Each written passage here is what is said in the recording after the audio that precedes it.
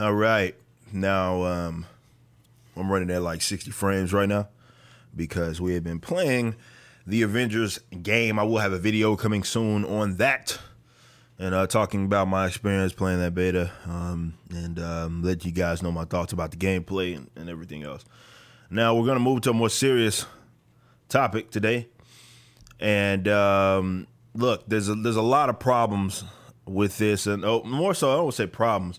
Let's just say there's a lot of layers to what had happened, right? It's a whole lot of layers to what took place. And I think they all need to be discussed because it's worth discussing.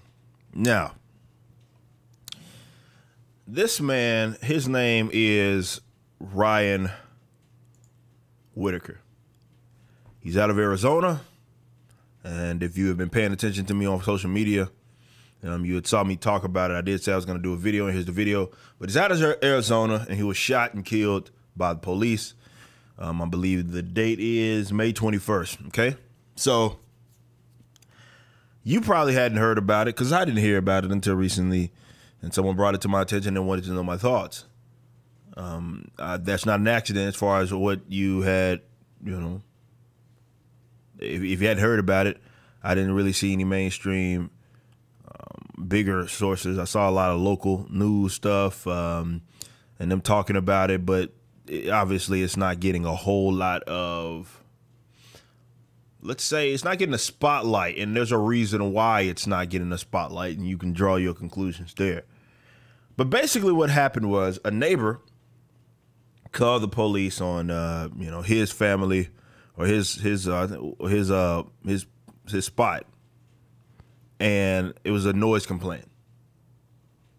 Now, the person had called 911, and it's odd because he is frustrated, obviously. And I can empathize with that, frustrated that, if there is a noise complaint, you have to get, you got to get to work. I can understand why you'd be frustrated at that.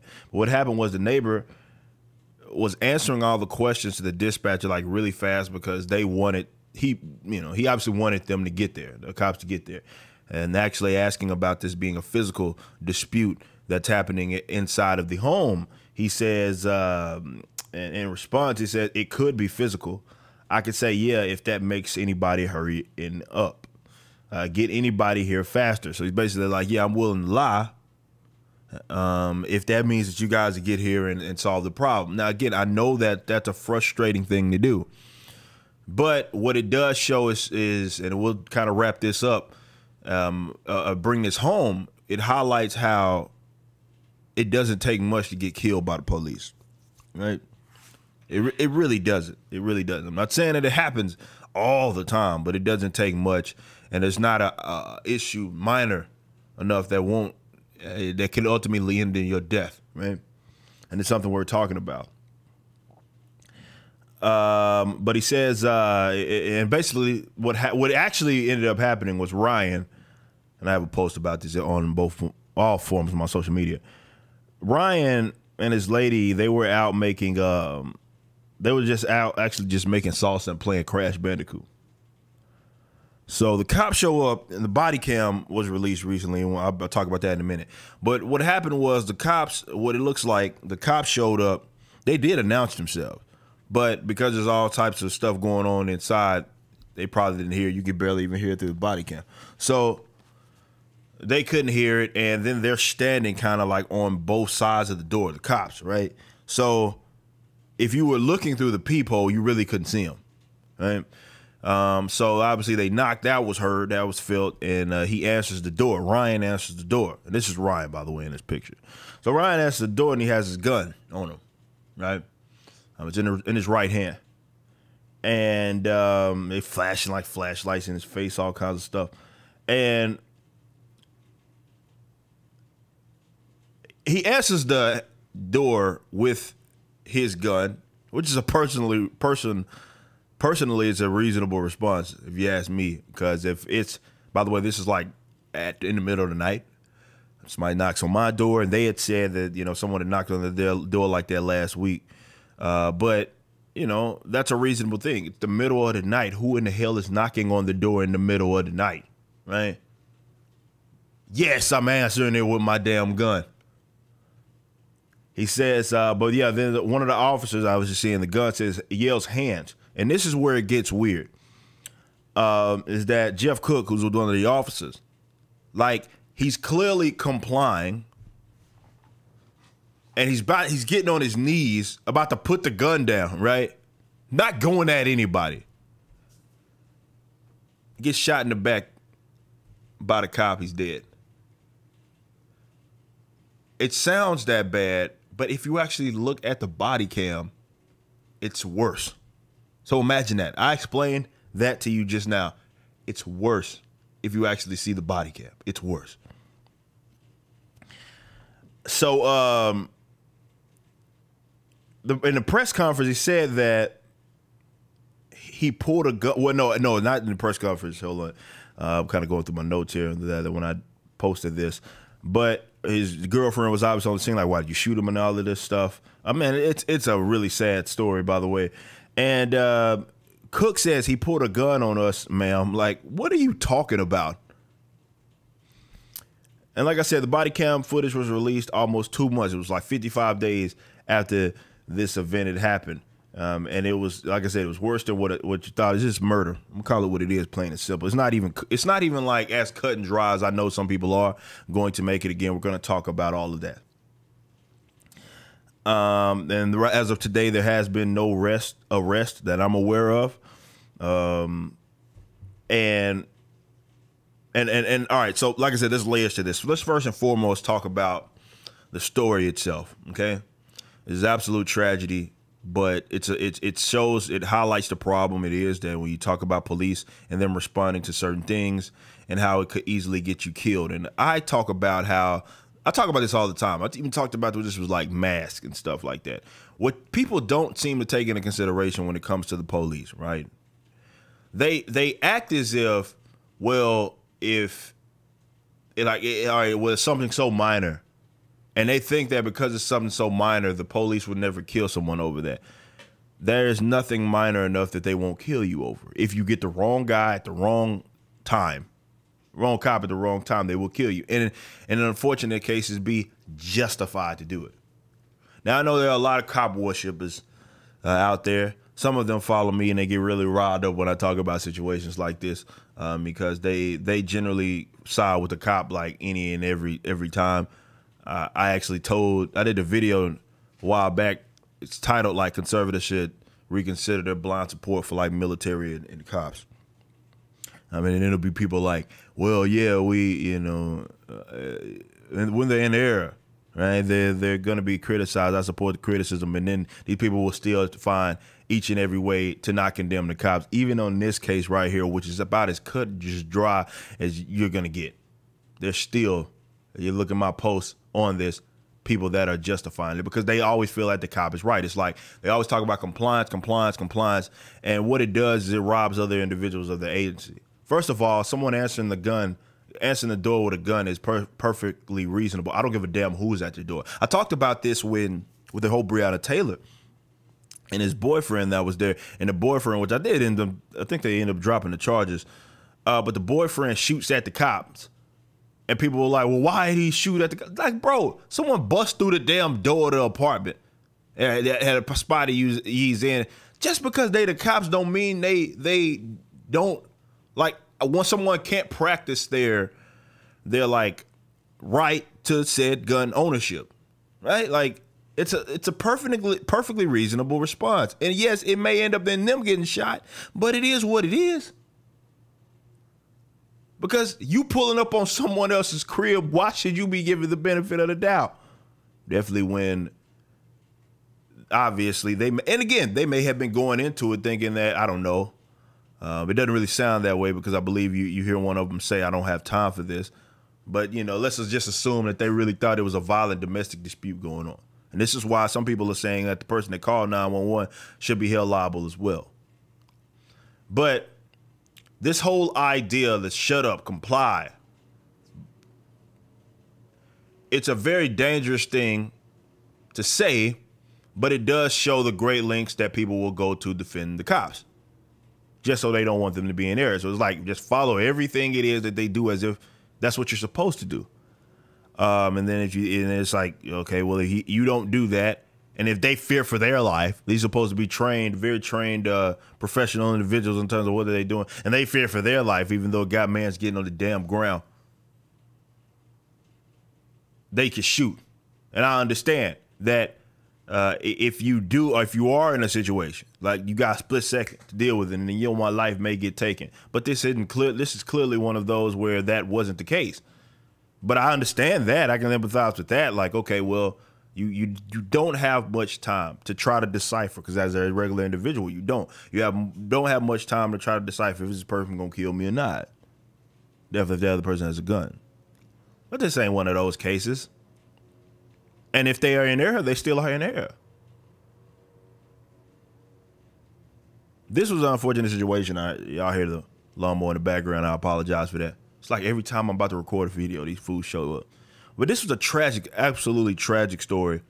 And it's so unfortunate that I didn't hear about it. Body cam came out, and then I started hearing. I mean, the family had been raising hell. But it's not that. Well, hold on, let me backtrack. Now, there are going to be those types, right? I'm trying to criticize multiple angles here, because the cop worshippers is going to do what the cop worshippers do. But talking about the people who are going to say who support like rioting and the protesting and stuff of that nature, they're gonna say, well, this is why you should be out there with us. They said this when people brought up like the Daniel Shaver thing, or brought up Duncan Lemp, and then they're like, oh well, you should be out here with us. Like, no, first of all, no, I'm not even obligated to do that. You're still stupid. What you do still can be a big time waste of time, and no one does it. Take away from the fact that you guys do shit that gets people caught in the crossfire, right? As far as these protesters is destroying people's property and stuff like that, that does not justify this. And I have no issue saying that. And I'm a guy that's generally against the state all the time, right? And I do recognize that, for one, I think protesting in 2020 is marching and stuff like that is the dumbest damn thing you can do. We don't live in the days of that getting anything done, as far as awareness and making people know, like just trying to make the situation, put eyes on the situation. That's not necessary anymore. Like that, we're long past that. You can post something up on Twitter and have everybody in the world know about it without having the awareness thing. And this is why there's been no solutions. Y'all been marching in some cases because George Floyd thing for the last, 60 days, right? I know in the case of like the upper West Coast over there in Portland and stuff, and got nothing out of it. You know what I'm saying? Because it's not bringing about solution. More so, it's just y'all fools going through the motion, feeling like y'all are part of something.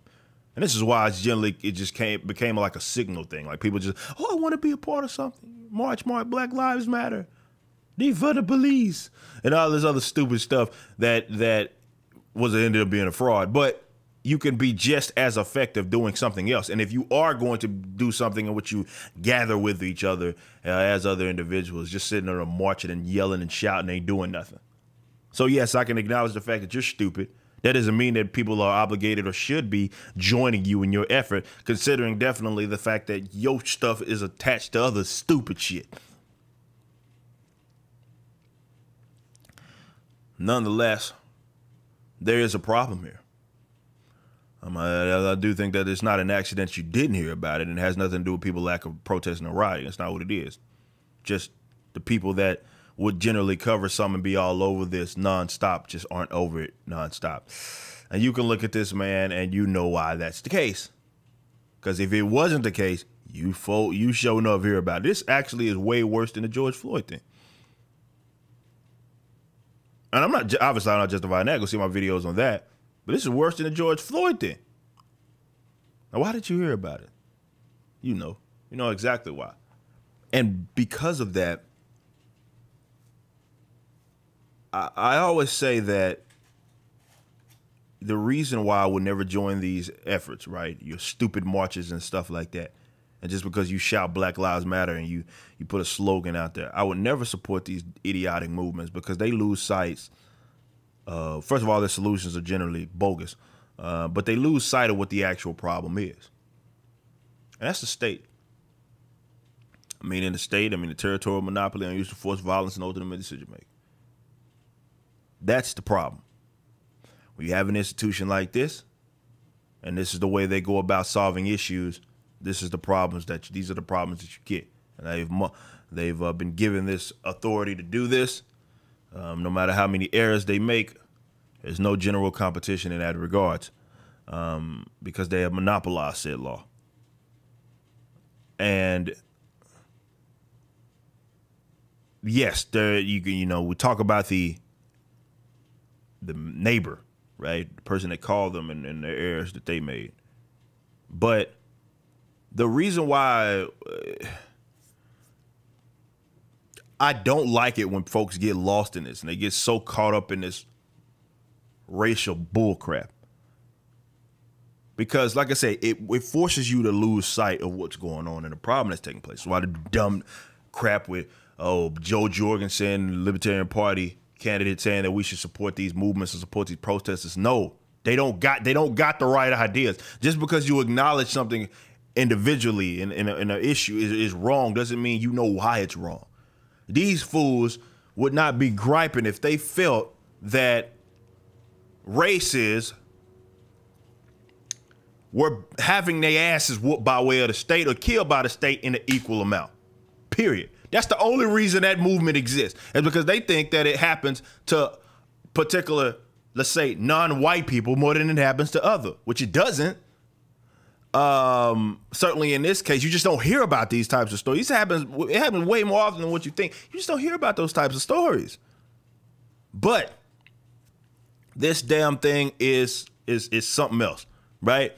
And it's a problem. It's a problem. And it's an extension of other problems. Like, believe it or not, this is connected to all the other issues that we're even dealing right now with lockdowns and stuff. This is the state at work. And again, by overemphasizing race, what ends up happening is that you lose sight of what the actual problem is. And this is why it's never decentralization is never an actual marketized forms of security, marketized forms of conflict resolution. These are not generally on the table. Like the defund the police, for example, was a complete fraud, right? So it was, hey, we want to take the funds, reroute it to the woke police. That was it. Never had anything to do with putting power back in the individuals. Because and that stuff exists the way that it does because these people don't actually understand the problem.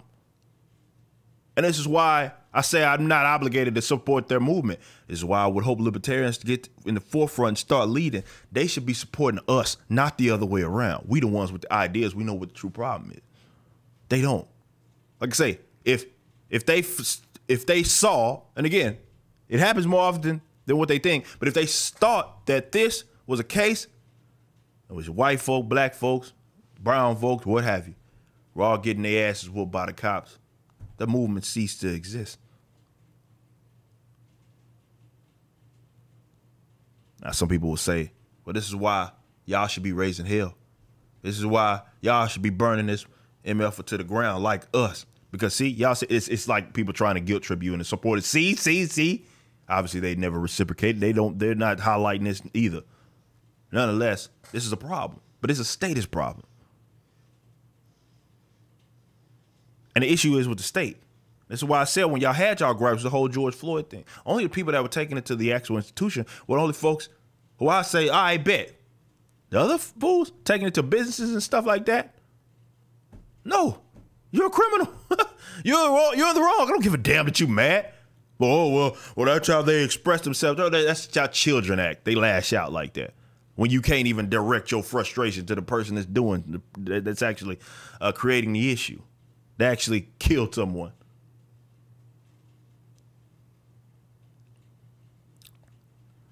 But there's so many different angles, so many different layers. I'm almost 20 minutes into this damn video, man. I probably should have did one of my script videos on this. But there's so many different layers on this. This is a problem. This is wrong. The cops were objectively wrong. The people that called the cops need to be conscious, and they're not, unfortunately, conscious of when you call them, someone can get killed. It doesn't matter how minor the situation is. Like I say, I sympathize with the fact that, okay, this is what the person had claimed. I got to get up to work in the morning. These fools yelling and playing Crash Bandicoot. I don't like that. I can understand the problems that creates, right? So I empathize with that. But you got to be conscious of the simple fact that in terms of how the state operates, anything that they do can get them in the way. And it's not just with this qualified immunity stuff. I understand that that's a part of it, but it's more so in the agency and what they do and how we're expected to respond to them as if they are gods. So no matter what, you got to listen to them. You can't even practice your own form of self-defense, which you could practice against another individual when it comes to that institution. It's follow everything that they say, do everything. And even out of this situation, you got people like, well, he was in the wrong. Well, he had a gun. That dog, it's just like a person doesn't have a right to defend himself, something like that. Waking up, not waking up, but it's the middle of the damn night, you knocking on someone's door and you don't expect them to have a gun in their hand, man. Come on, bro.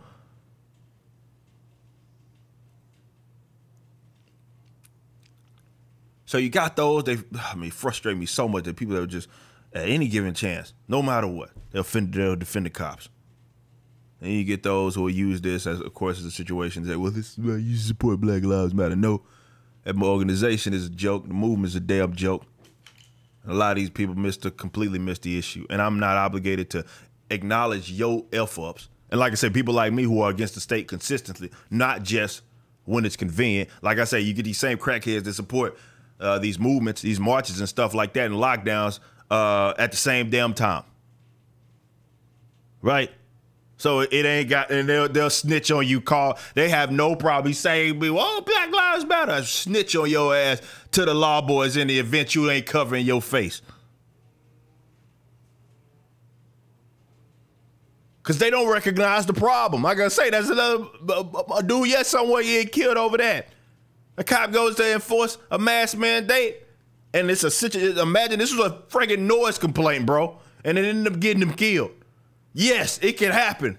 And maybe these fools ain't gonna realize how stupid this is until that happens. But yes, it can happen. This is why I'm spitting all over the damn place. But this is why, like, so many folks like the libertarians are so against this. We know that those conflicts you're creating, you're incentivizing conflict, man, with the police. And generally that doesn't work. Like I said, all it takes is the wrong guy, the wrong situation. Oh, you had your gun on you, I fear for my life, bang, bang.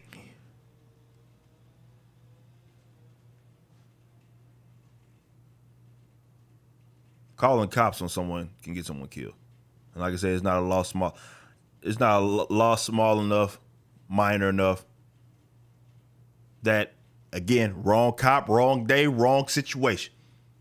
And that's your ass. You are going to be killed or severely hurt or locked up but the cops were, I don't want to say set up for failure. That's not the right term.